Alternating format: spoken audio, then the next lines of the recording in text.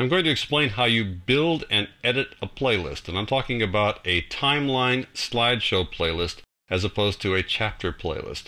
So to work on this, let's open up a project by going to Working Files, Encore Projects, and scroll down to 0602 Timeline Playlists. Now I named this project Timeline Playlists. Technically speaking, that's incorrect. We're talking about simply something called playlists here. But I want to differentiate between playlists and chapter playlists, so I'm going to probably refer to this time and again as a timeline playlist. What I've got here is a project with 3 menus in it. If I open up the menus folder, there are the 3 menus, main menu and 2 scene selection menus. In the main menu, we have 6 buttons. 4 of them go to assets. These are the 3 timelines here, and then the slideshow. The 5th one goes to a scene selection menu. If you go to that menu, then you'll see that it's linked to another menu after it, which looks like so. That one's linked to the preceding menu, and also there are main menu buttons on there as well to take folks back to the main menu. So that's the structure of this project. A main menu with 4 assets, a link to a scene selection menu, and then this button down here, which is linked to nothing at the moment. The goal is to create a playlist and use this button to link to that playlist. And I'll talk about linking in later tutorials, but nevertheless, that's the plan here. So we're going to make a playlist with all of the assets in that playlist, these 3 videos and this slideshow in that playlist.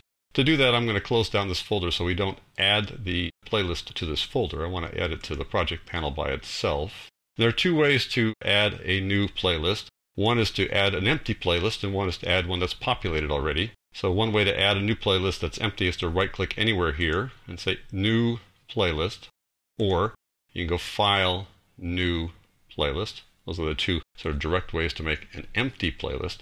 But I think it's better to actually populate it from the get-go. So I'm going to open up this little folder there and select, let's say, 2 of these 3, because I want to show you how you can add things to an existing playlist. So I'm going to take Scenic and then Command or Control click on Wildlife.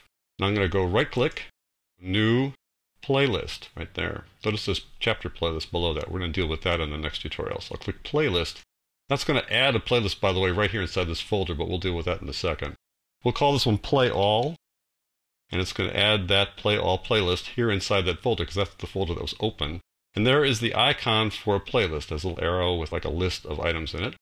I don't really want it in the Timelines folder, so I'll just drag it out of the folder. There we go. I can close this now. So now it sits there by itself. It's called Play All. And if I were to click on some other asset like the menu, you won't see the Play All properties. But if you click on Play All, you'll see that there are its properties over here in the Properties panel. And there are the 2 assets that we added to it. So let's add something else to it. There's only one way to do that. I'll show you the wrong way first and then the right way. So we'll start by attempting to add the other timeline, the missing timeline. Time lapse. I can just drag that over, right? There's that same little problem again where you think you can drag it over, but you can't.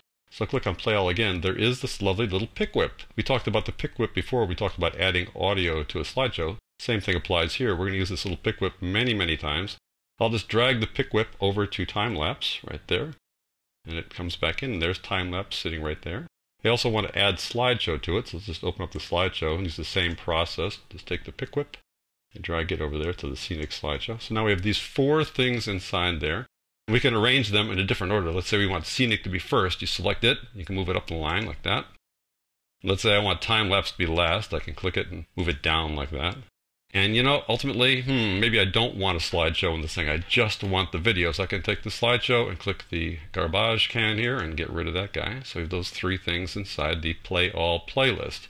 You can also put things in twice if you want to. So you can have them play once after the other. Whatever you like to do, however you want to arrange it. This little fly-out thing here is called the Specify Link. This is something we'll deal with later when you can link a subtitle track or an audio track to one of these timelines to have that play when you click on this playlist. But we'll worry about that when we talk about linking. So there we've got those guys put into a playlist, which means that now, if we want to, we can now link this playlist to this button like that. And now we can preview that by right-clicking here and going Preview from here. And if I click on this button, it'll take us to the first timeline in the playlist. And after that timeline's done, it'll go to the next timeline, etc., until it's done playing all 3 of those timelines. There you have it. So that is how you build and edit a playlist in Encore, and then ultimately how you link to that playlist as well.